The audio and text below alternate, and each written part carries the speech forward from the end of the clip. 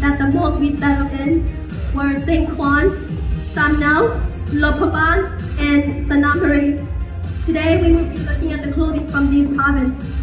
In Laos, your clothing reveals which province you are from and which dialect you speak. This is the Hmong from Samnao. They live in the northern part of Laos, and their hair is usually tied in a bun.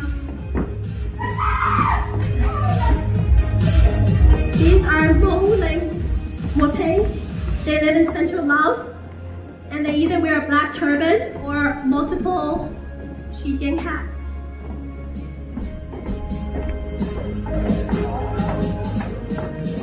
These are Hmong Say. Their clothes is very similar to the white Hmong Say as well. Their dress is very colorful with different blue, red, and green.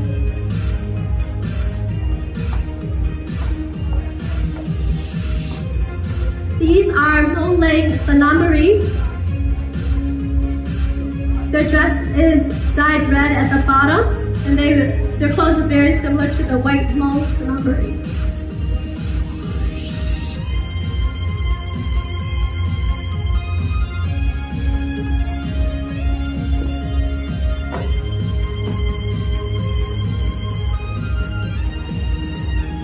These are the white Hmong Say or Hmong St. Kwan. They wear a black apron and a green sash in front.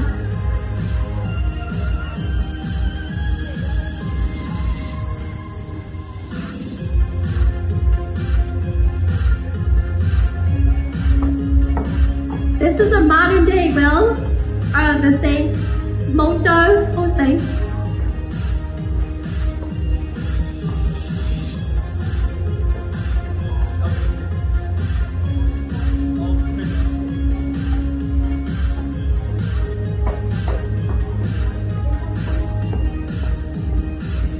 Throughout time, our outfit has gotten brighter.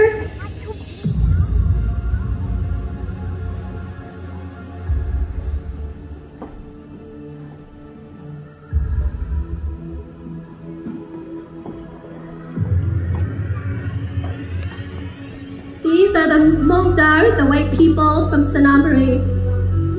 They have an outer, in their apron, they have an outer blue, and their hat has either red or pink pom-poms on top.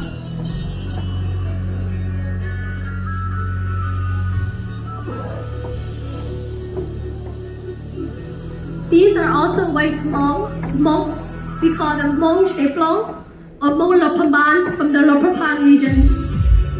Their hat has pom-poms on their hat, and their apron has the outer blue.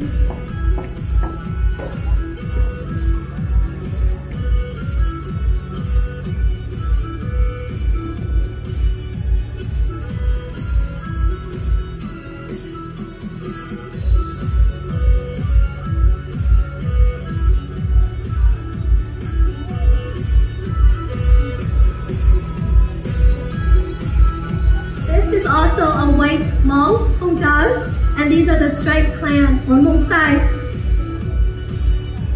On their shirt arm, you can tell the stripes on both arms. The man also has stripes on his arms.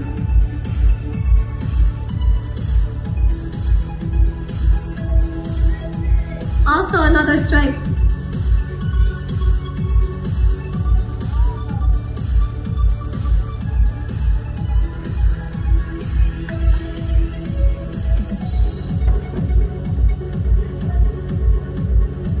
Even in modern day wear, they still have the stripes on their arm.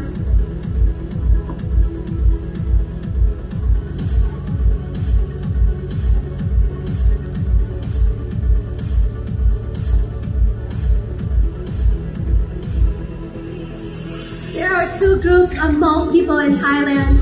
Those that settled before the Vietnam War, and then those that settled after the Vietnam War. These are the Thai outfits.